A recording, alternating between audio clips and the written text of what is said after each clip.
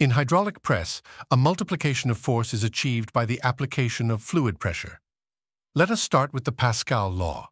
Pascal law says that pressure applied to an enclosed fluid is transmitted undiminished to every portion of the fluid and the walls of the containing vessel.